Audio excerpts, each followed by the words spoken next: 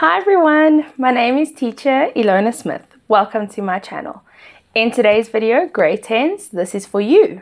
We're looking at the concept of quality. Let's kick it.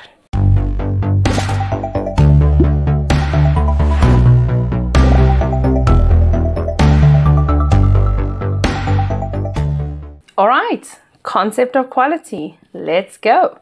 Now, just remember, grade 10s, you are in grade 10, yes, but this is a topic that gets done in grade 10, 11, and grade 12. So, to make your life easier, pay attention now, listen to this, and understand this topic, because it's just going to build in grade 10 and build in grade 11. And it's a very, very important topic in grade 12, and it's quite a big topic as well, and they love to ask this. So, pay attention, keep those ears open. So, we're going to be looking at the meaning of quality, quality control, and quality assurance.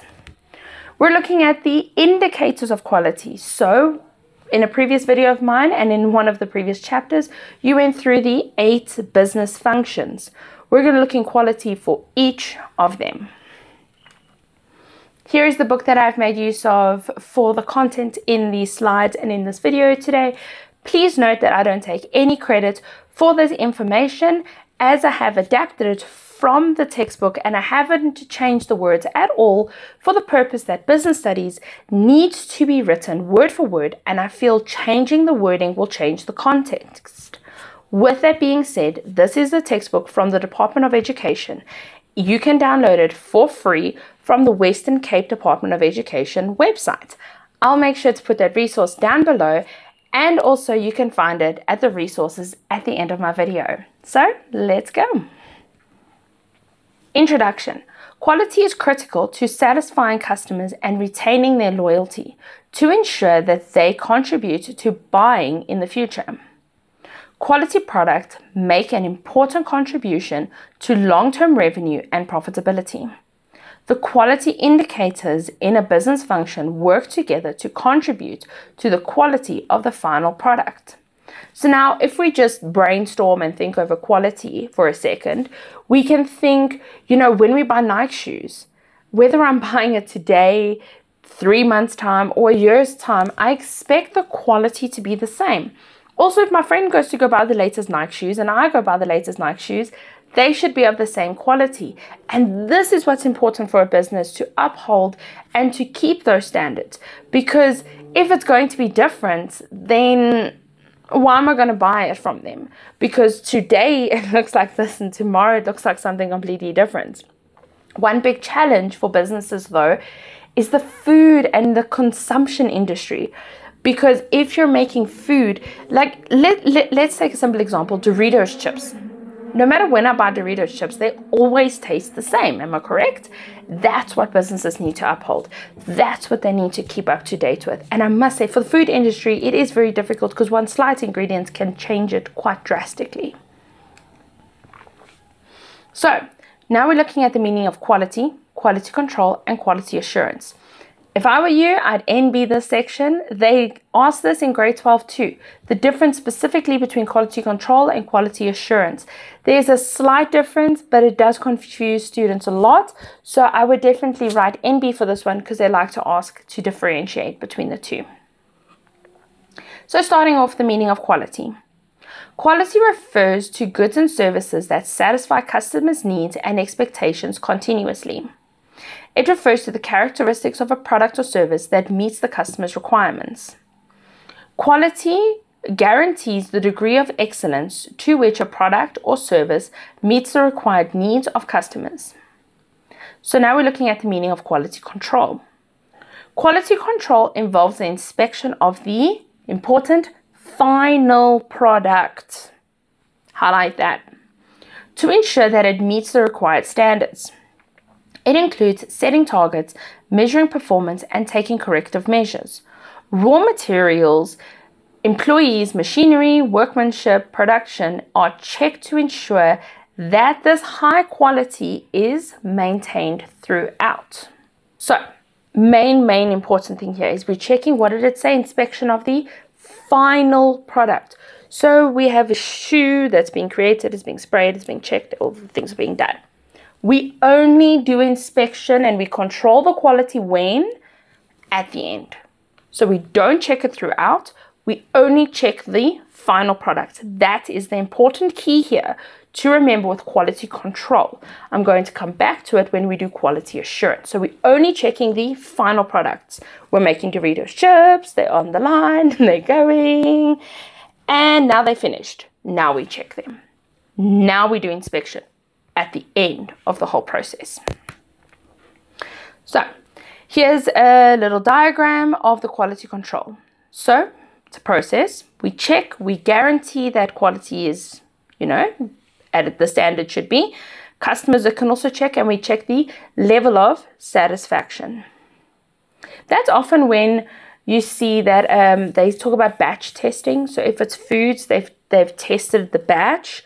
That's what it's referring to. They do batch testing, and that's why if there's a problem with one of your products. So I bought milk. It's now years ago, about 6 years ago. I bought milk that was, it looked like cottage cheese. It was off. And the thing is, I bought it and it was 3 months later that the milk, when I bought the milk. And it was supposed to last for another year or two. By 3 months, it had already expired. And I mean, that's not great. Anyway, moving on. When I submitted the request and asked for a refund, they asked me what is the batch number. Why? Because they need to check if there's a problem with that batch. If that's the case, they need to recall that entire batch. That's what the batch testing. But again, when does it get done? Afterwards. Then the meaning of quality assurance. Here's its buddy that we like to confuse. The inspection of products and services should be carried out when, during, and after. Do you see the difference? Inspection is carried out during and after. This will ensure that the required standard that were set out for the product has been adhered to at every stage of the process. So at every stage during, it gets tested and inspected. It also ensures that every process is aimed at getting the product and service right the first time, and this enables them to prevent mistakes from happening. So quality control, we are only going to control it at the end. Assurance, we are assuring through every single process that we are doing the inspection. So quality control only at the end. Quality assurance during every stage and at the end of the product too. There's a little diagram. It's nice put in a table with the two differences. Again, this is a nice one that they like to ask. So pause the video, go through this, but it's basically a repeat of what we just did. The differences between quality control and quality assurance. Now we're looking at the importance of quality for the business. The quality enables businesses to have a good reputation and promotes brand awareness. Like I said, if my friend's going to buy a pair of Nike shoes, I go and buy the same pair of Nike shoes, the quality should be at the same level. Customers associate the image of a business with the quality of the product. Quality products increase sales, profits, business growth, and attracts prospective investors. The business gains goodwill and support from the community. Quality in products. Now the methods used in order to indicate the quality. So trademarks, brand names, slogans, logos that are used, they need to all look the same, right? Samples. You can also give out samples. So giving out a sample will it's intended to show the customer how the real product will look or how the real product works. They do this a lot for perfume, where they give out little testers and samples. Also for a lot of your meat manufacturers, they will actually be in your grocery stores. And I know I've seen it before with like boerewors or pork sausages. They actually cook up some pork sausages and let you taste them. So you know, what does this meat taste like once I've cooked it when I've bought it. So those are seen as your samples. grades a particular level that is used to rank the quality of a product. So this often happens with fruits, vegetables, and meat as well. So if you buy apples and it's grade A apples, then it's one of the best. So they rate them on the A, B, and C levels, and that way you can see where's the quality sitting. And then the commercial standards. So SABS, which is the South African Bureau of Standards, will approve commercial products and the standards of these products. So if you look on the back of, chip packets, they have that little logo of SABS, S-A-B-S, SABS, which means it has been stamped, it's been approved that it meets the quality standards. Quality indicators of the 8 business functions. So in the next slides, we're going to look at what are the quality indicators, how can I indicate quality at all these different functions. So we're looking at human resources first. The recruitment policy should attract the best candidates for the available post within the business. HR should follow a fair and equitable selection process. A low rate of staff turnover in a business. A healthy relationship between employees and employers should be maintained. Market-related salaries should be offered. Fair remuneration packages that are aligned to the industry should be provided. Performance incentives for staff should be offered to increase productivity. And the HR manager should work together in building relationships with their employees. Ensure that employees understand the goals and objectives of the business, and then understand the interrelatedness of the different departments. So this is how we can indicate and show quality. Obviously, coming back to the first point, if we are attracting the best candidates and we're hiring these best candidates with the suitable package and a package that is industry related, then it can increase our productivity. It can also increase the quality of our products because the correct people, the right people are making these products and they will ensure quality. Then the administration function, admin. The administration function should collect data that can be used for decision making and it should be stored safely. All documentation should be kept neatly and orderly in a safe place. So documentation like this, data, perhaps a company does a survey where they ask their customers if they are happy with their products and if they have any suggestions. All of this data should be collected and then this can be used for decision making. Perhaps the customers show us and indicate to us that there are problems within the products that we're creating and they give suggestions. We can look at these and then make decisions on them. It's the admin function's responsibility to collect this data and to store it properly. All documentation should be kept neatly and in an orderly, safe place. Financial documents should be kept up to date and recorded accurately. Vital information should be available to management when needed. This relevant information should be available to make a quick decision. All systems and processes should be documented. This is a vital part of the administration function. The latest technology should be used. Complaints should be handled quickly and effectively. The financial function must obtain the capital from the suitable sources. They should negotiate better and lower interest rates to keep financial costs as low as possible. They should draw a budget to ensure the sufficient allocation of cash to prevent wastage. The financial record should be kept up to date at all times and should be accurate according to the order for the business to be tax compliant. Accurate financial statements should be drawn up so that the management can see the performance of the business. And then surplus funds, so additional extra funds, should be used to invest to save for future projects, expansion or growth. General management function.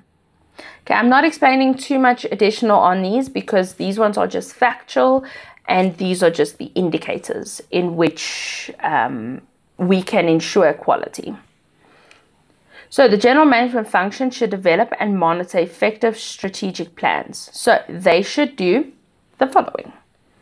Continuously learn and understand changes in the business environment. Take responsibility for setting direction and prioritizing responsibilities. communicate and share vision and values effectively, set an example of the expected behavior in terms of ethics and professionalism, and ensure that employees have the necessary resource in order to do their work and allocate these resources effectively. Then we're looking at the production function. The calculation of production costs should be accurate and should ensure accurate pricing. Accreditation from SABs should be sourced to ensure that the quality products are being produced. Machines and equipment should be used optimally. The correct production system, so for example, if we're looking at mass, batch, or jobbing, should be chosen. Okay, so like batch making of products. The production and services should be produced at the lowest possible cost to maximize profit, but again, not compromising on quality. Employees should be empowered so that they can take pride in their workmanship.